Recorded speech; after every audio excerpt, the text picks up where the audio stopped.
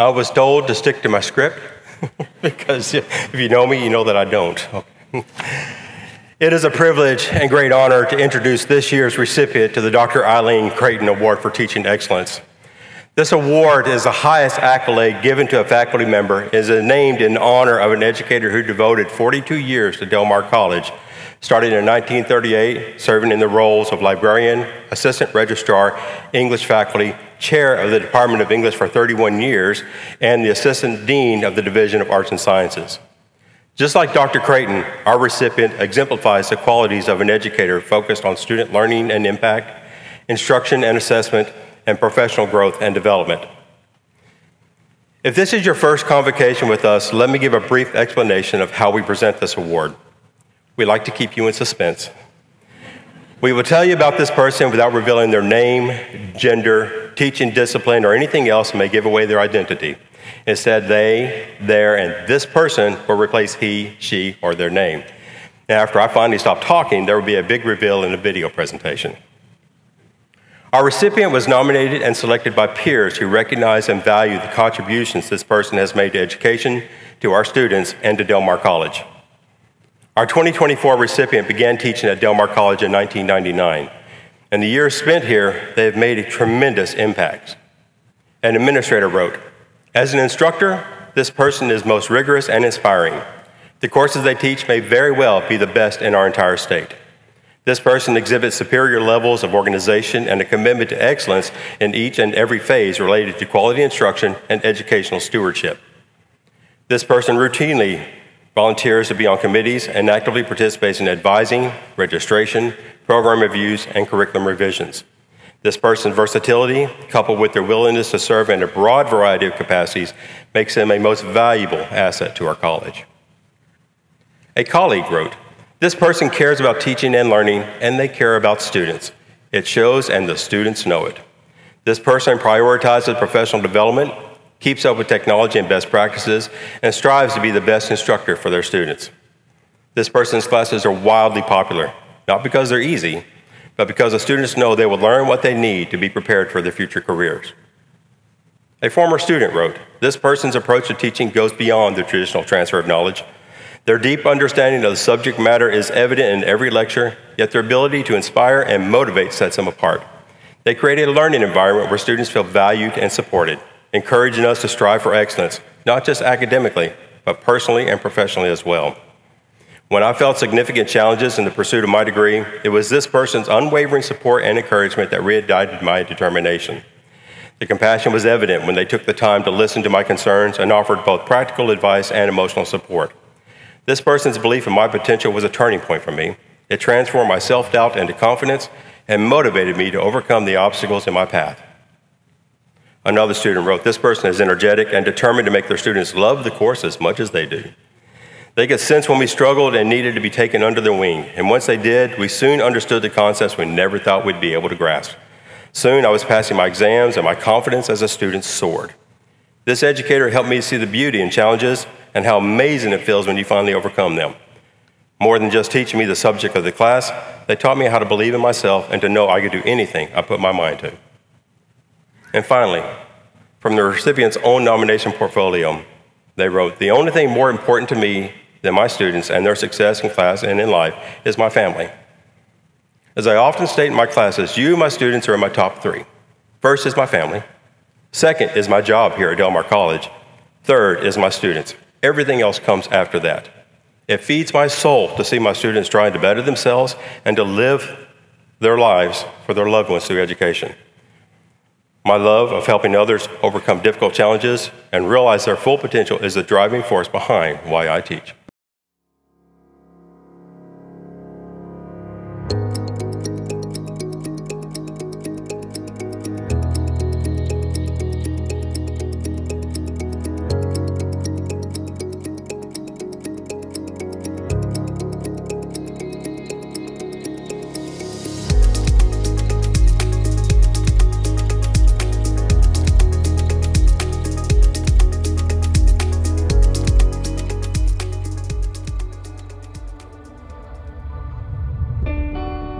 So to me, this is almost the pinnacle of success. It's about as close as you can get to it, other than seeing our students move on into their careers. It means more to me than words could express. Just to have my name thrown out there with some of the other names that have won it. Brian Hart, Brian Stone, Lloyd Poplin, Exie Hall, Mike Ansoldua, Mike Jones. I could list the whole list. It's humbling, it's an honor, and it's a validation that whatever I've been doing, what I've dedicated nearly half of my life to, I've been successful at. And so, ultimately that's what it means to me. For many of our students, Del Mar's the first opportunity to upward mobility, but for some of our students, it's their last best hope. And that drives me more than anything, knowing that our students are dependent upon us to come through and provide them a quality education so that they can change their family's history and trajectory. A couple of years ago, I had a heart attack. It was minor, but I had some chest pain. And from the EMT who walked through my door, to the girl who wheeled me into the OR, or to the emergency room, to several people working in the emergency room, to the young lady named Anna who did my echocardiogram, to the surgical tech and the nurse that were in the OR when they went in to put my stent in, and to the nurses that cared for me in post-op, including the charge nurse of the floor. They were all my former students.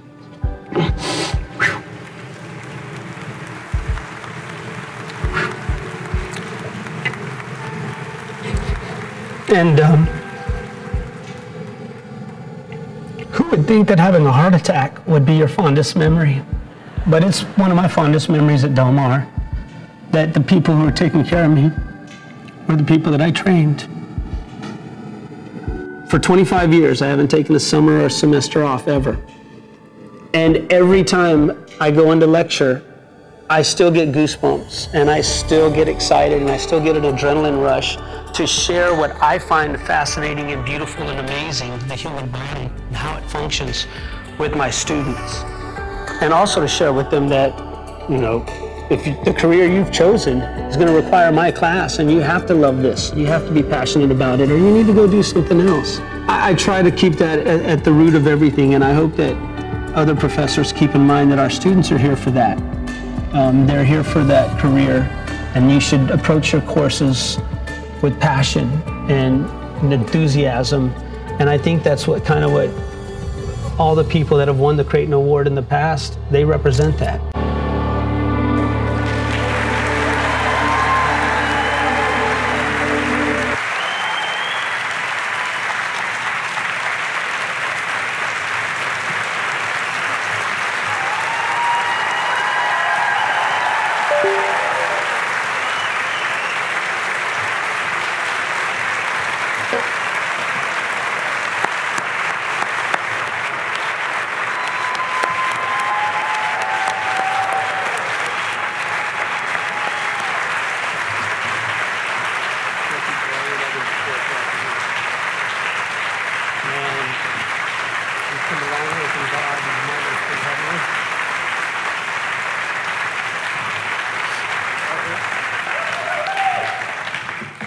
Well, I'm honored and humbled and overwhelmed at this. It's rare that I'm at a loss for words. For those of you who know me, know that I can speak extemporaneously for a long time. Let me set this down real quick. You hold that. Yes, sir. But like Mike, I'm going to try to stick to some notes so I can keep it brief. I know all of y'all are waiting for that barbecue and that free lunch. And you're probably vibrating with energy and excitement and looking forward to the rest of this afternoon's meetings like I am. But I'd like to say thank you to a few people. I want to say thanks to Vern Kramer for nominating me. Vern's office is directly across the hall from mine. And if you know Vern, in his cavalier way, he walked across the hall one day and said, "Hey, I'm going to nominate you for that Creighton Award." And turned around and walked off, and I yelled across the hall, "No, Vern, please don't. There's so many more people more deserving. If you nominate anyone in our department, you should nominate Mike Wood." Excuse me. I think Mike deserves it far more than I ever would, and I plan on nominating him soon. He has set the standard for how to teach anatomy and physiology and what it takes to be a faculty member, and I strive to be like that all the time. He's been one of my best friends and confidants. He's helped, I remember the day that I was hired, Mike showed up in my office with books and notes and said, anything you need, here it is, and I'm always here for you, and he has been. He's been an amazing colleague. Now, Vern spent, 30-something years as a geologist in the petrochemical industry. He got hired at Del Mar pretty close to the age of 70, I believe. And he has more energy and excitement and enthusiasm than anybody I know as he approaches the age of 80. And I want to be like him when I grow up, and I mean that. He has a passion for geology and the subject that he teaches, like I do, for anatomy and physiology and microbiology. And his students love him because of that energy. They talk about how much he brings to the classroom and enthusiasm. And I see it every morning when I walk in. And I say, hey, Vern, how are you this morning? And he always says, better now that you're here. He always, and I'm sure I'm not the only one he says that to, but he just brings such positive energy and excitement and enthusiasm. And I really hope to be like him. And I really think he should probably be up here at some point too. I want to say thank you to the committee for choosing me over my colleagues. I don't know what I've done to deserve this, but thank you for picking me. This is really a lifetime achievement award of sorts, and I feel honored and humbled. I want to say thanks to my department chairs throughout the years. Most recently, the interim chairs, while we're searching for a new one, who I believe I get to meet today. Mike Wood served as an interim chair, Dr. Angelica Chapa and Dan Lindley. They kept things moving in the absence of a true full-time chair. My former chairs, Dr. Southard and Dr. Halcomb, who provided amazing leadership for our department, so much so that both of them have gone on to become the dean, and now Dr. Halcomb is, as you know, our provost. They have provided us the tools that we needed to do the job that we do, and they've done it with style and class and dignity. And they don't always give us what we want, but they always give us what we need to serve our students. And their leadership, their mentorship, their guidance, even their constructive criticism when I deserved it and needed it, has helped me be a better faculty member, so thank you. There's a few colleagues that I want to say thank you to, especially those in our department. Every day that I come to work, it's a joy to work in the Department of Natural Sciences. We are like family, and I know that I can always bounce ideas off my colleagues, every one of you in biology and chemistry and geology. And it's been a joy and a pleasure working with y'all, and I'm a better faculty member for having served with y'all. This award could pretty much go to any of y'all, I believe, and I thank y'all for all the support and guidance.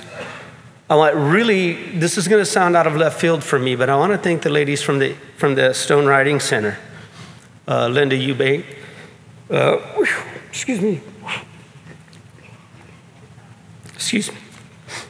Margot Sorrell, and Lori Jones. They have been the best neighbors since the library is being remodeled. Since I've been at Del Mar, Linda Eubank has been a name that I've heard as a gold standard of how to be, and those ladies are exactly that.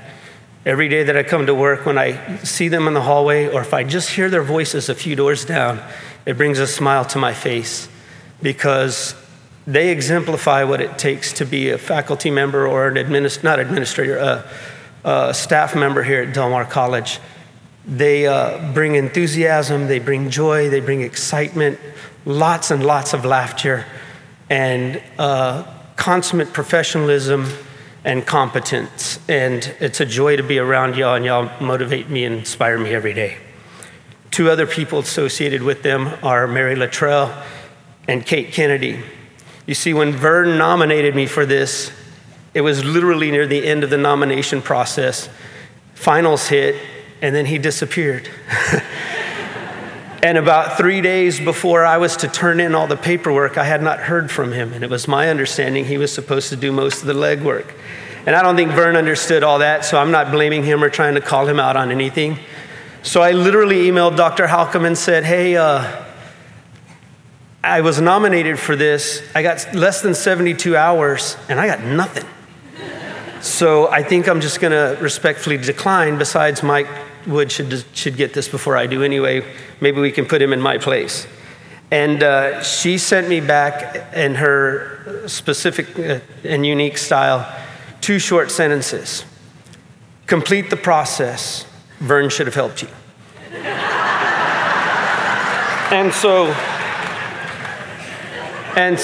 Excuse me. And so I scrambled. I had to call in some favors at the last minute. And I want to thank finally those people that, well, next to finally those people that wrote me letters of support. Cyrus Baker, who's one of our embedded advisors and my next door neighbor in our offices, who's been a friend and confidant. We have shared stories of our love of our wives and our children and our lives together. We have lots of common interests and the things that we disagree upon. We can disagree for hours with respect, literally with respect and dignity for each other's belief systems. And we always inform each other and make each other rethink our positions on whatever it is that we're talking about. Elda Garza in surgical technology, who oddly enough trained me when I was a student and went through the surgical tech program. Her and both Glenn Madden were my clinical instructors at times, and they showed me the ropes and helped me get through that program and become a good surgical tech and helped me get a job. And oddly enough, just last year, or maybe it was the year before, I was chosen to do the review of the teaching of Elda Garza, and let me tell you, that is one amazing teacher.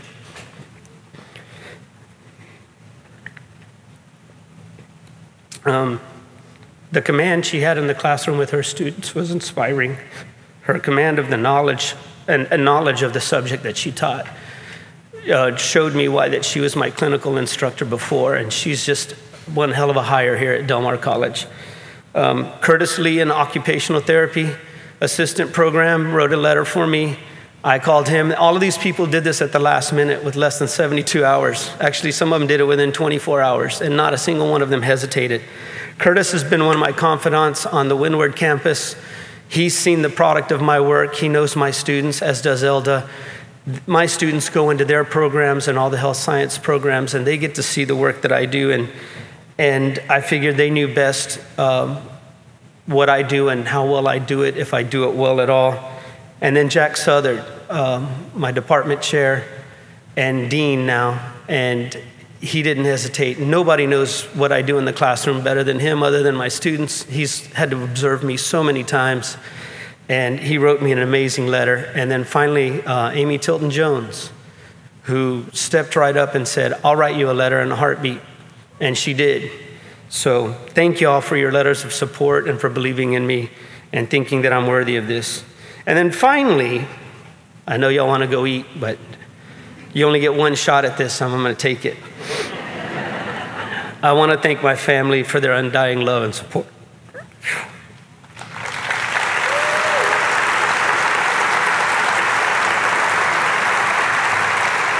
I wish I could overcome this rush of emotion that hits me, but I can't. It's one of my weaknesses as a speaker. But my mom and dad can't be here. They're now in heaven, but I know they'd be smiling down on me proudly. They've done a hell of a job raising 3 amazing, productive citizens between me and my sisters. They would have raised a 4th, but unfortunately they watched my older brother die of cancer when he was 19. And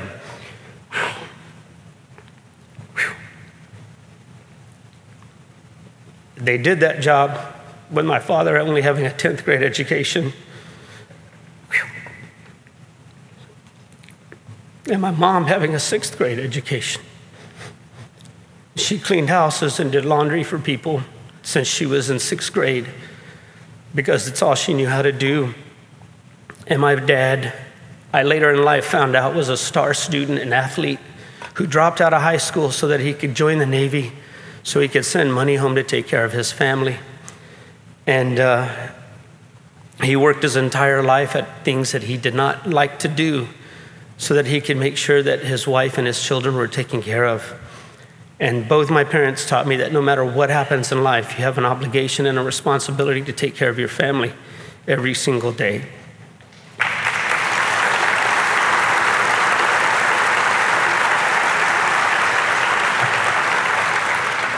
I don't know how they woke up each day after they watched their son battle for 4 years with cancer and die. I think that would break me or most people I know. And yet they never missed a beat. They made sure the lights were on and the roof was over our head and we had a full belly.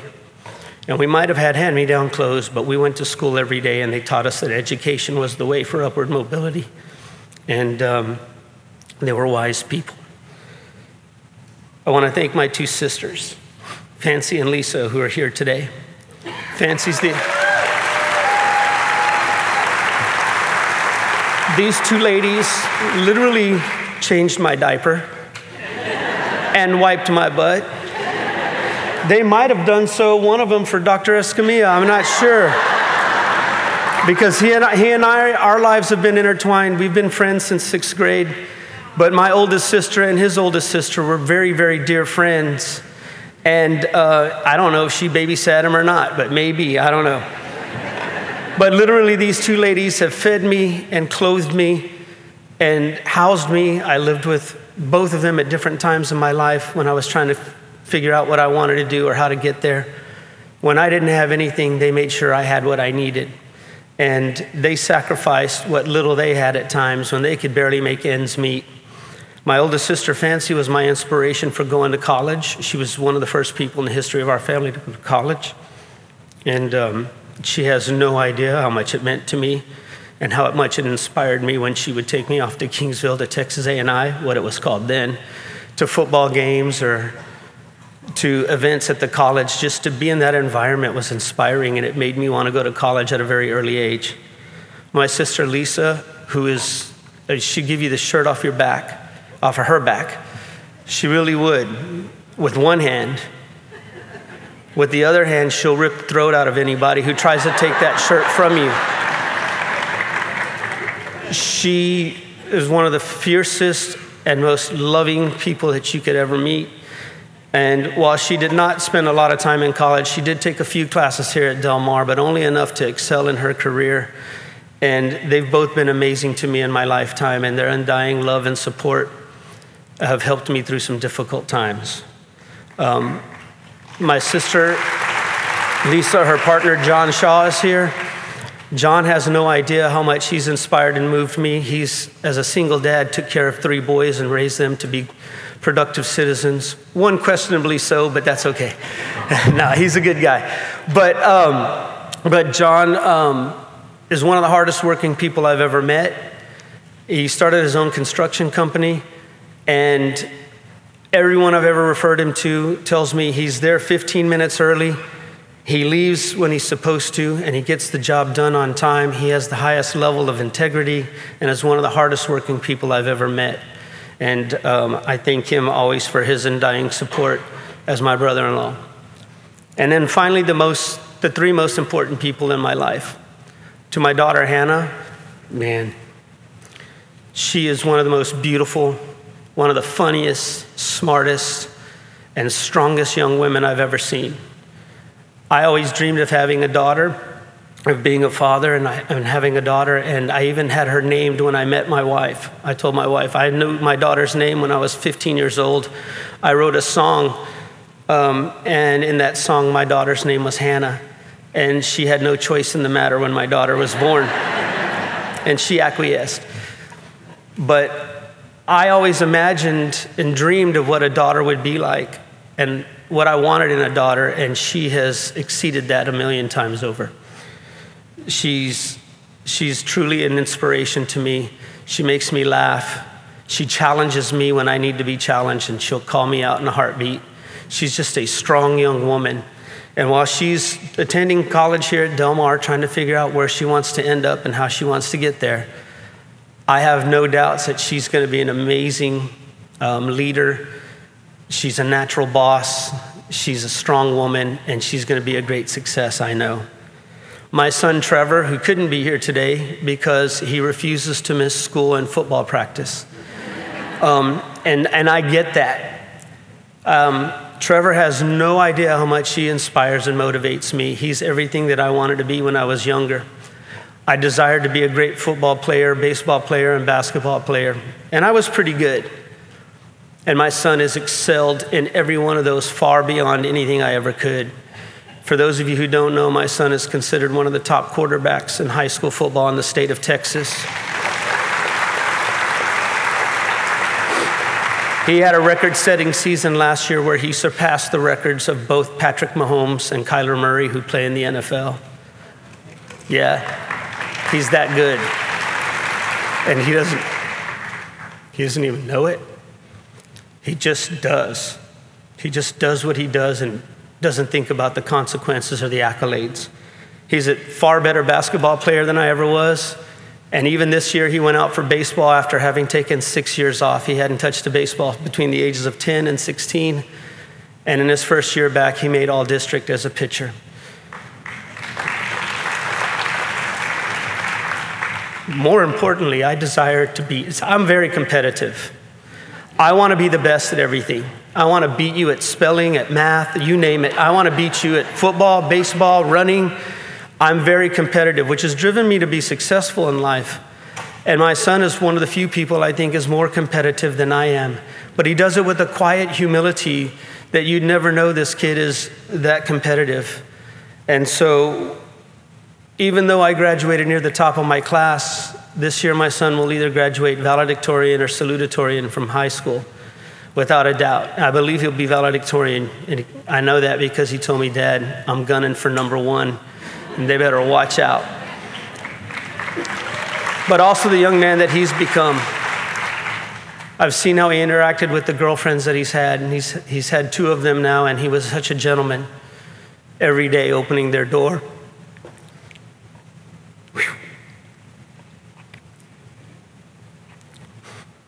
Treating them with the respect and dignity that they deserve. Every day he used to take his girlfriend Candy to school in his lunchbox. He's a very thoughtful and loving individual. And I can't tell you how many times a principal, a teacher, a counselor, a coach has pulled me aside and told me how wonderful both my children are. My daughter and my son. My wife knows that we got an email recently from one of the counselors. And it was this long email, and it just, every time I read it, it makes me cry, knowing how wonderful my kids have turned out. Whew. And then finally, my wife, Stephane. Stephane has been my best friend and partner in life for the past 27, 28, I lose count, she knows. I know it's more than 25 because we were together when I got hired here at Del Mar 25 years ago. She has been my confidant. She's been my everything. And the most amazing mother. She inspires me every single day to be a better person because every day she works on trying to be a better person. And she helps me grow because every day she grows.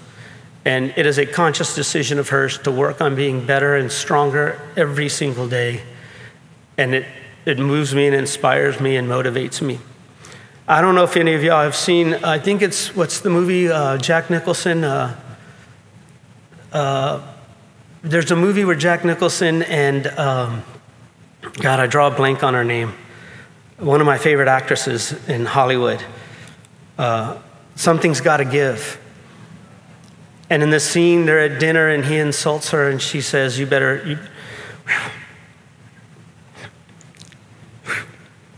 She says, you better say something to make me feel good right now or I'm leaving.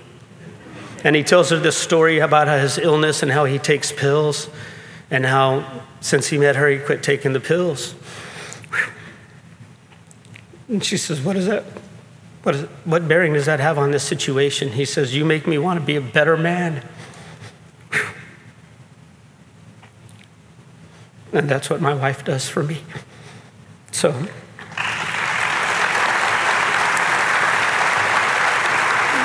anyway, I've taken far too much of your time, but I would be remiss if I didn't thank all those individuals And there's so many more of y'all that I could say thank you to across the campuses who inspire me and motivate me and help me be a better faculty member and person each day. So thank you very much for the recognition, for letting me take this time to say thank you to all the people who mean a lot to me. And I hope y'all enjoy your meal and your meetings.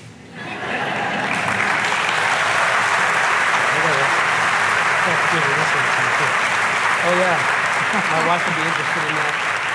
Let's get out here.